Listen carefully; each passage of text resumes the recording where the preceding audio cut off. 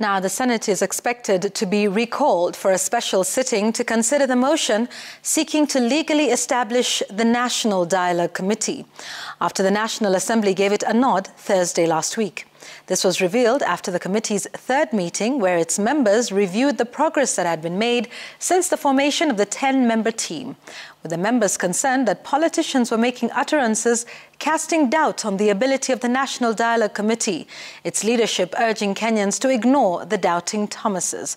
While the committee will hold its fourth meeting Friday, the technical committee will continue to sit up until Thursday as they firm up the framing of issues.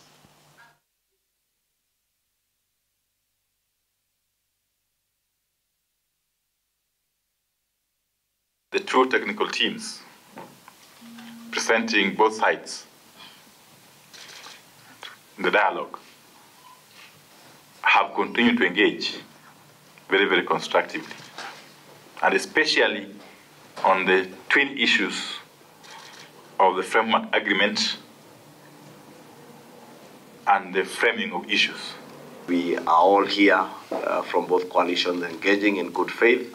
We want to confirm to the country that Kenyans of all walks of life have their views and their opinions, which we appreciate, and we recognize their rights to the freedom of expression.